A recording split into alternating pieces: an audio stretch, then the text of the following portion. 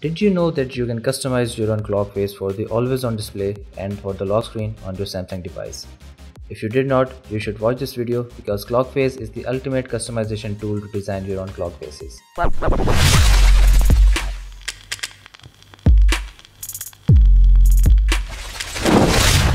Hey everyone, this is Sherry and welcome back to my channel. In this episode, we will be looking at the in-depth customization of Clockface for Samsung lock screen and always on display. We also have bonus tips for Galaxy Watch users to set your watch face as AOD on your phone. Again, Goodlock is country locked, so if you are not in the respective country, you need to download NiceLock from Play Store and then download the APK for Clockface. Alright, so when we click on Clockface, we will get two options here. One is always on display and the other one is for lock screen. We can customize these two options separately on this module. Let's start with the always on display. And once it's open, as you can see a collection of clock face styles. You can use them as they are, but we are here for customization. This is what we do on this channel, so we will customize or create one from scratch. At the bottom you can see three tabs. First is for the predefined styles. In second one we can create our own custom lock face, and the third one is to create clock face for Galaxy Watch. We will cover all of these. Let's go back to face tab, and on the top right we have a plus icon which will let us create a new clock face. And under that, if we tap on any clock face, we will get two options. One is to edit the clock face and the other one is to apply the clock face. I'm gonna go with this second face and tap on edit. Alright, so here we have our editing panel. Top left we have our preview panel, and on the right side we have all of the layers that are being used in the clock face. And we can add more layers over here or delete the ones we already have in this panel. And under that we have the settings for every layer. Okay, so in preview panel we can go from top to bottom. Let's start with the first layer, which is January. Find that in layers panel and select it.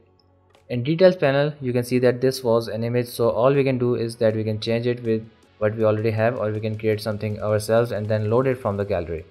We have all types of emojis and text over here, so we'll just go ahead and change the text with something different. Next we have this icon of a cow. Select it from the layers panel, and again this one is also an image. I will select something better for here. Let's go with this emoji. We can't do too much customization with emojis, we can only add them or delete them in here. Next up we have the clock face, and here comes the fun part. In the details panel we can now see a bunch of options. We can change clock hand styles, indexes for the watch, and color of each part. So let's start with our hand. So we have 5 options with different sizes, and we can also turn that off. Under that we can change the color of our hand. Same thing goes for the minute hand and the pin. Pin is the dot at the center of clock. And finally we have a lot of cool options for the indexes, and again we can change the color as well. Last thing is our date widget. One thing that I forgot to mention is that you can also change the size of the widget. Just select the layer and pinch in or out with both fingers. That way you can change the size and rotation of the widget. Alright, so in the date widget we have 3 options: style, type, and the line settings. In style we can choose bold, italic, and underline for the text, and we can also completely remove the style as well. Then we can choose the color for the text, and next we have the type. In here we have different types for like how we want to show our date. And at the end, in the line settings, we can choose to make it horizontal or vertical.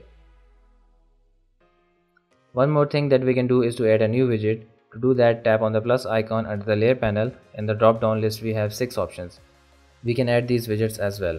Once we are done with all of the settings, tap on the download button on the top right, and it will be downloaded to our clock faces.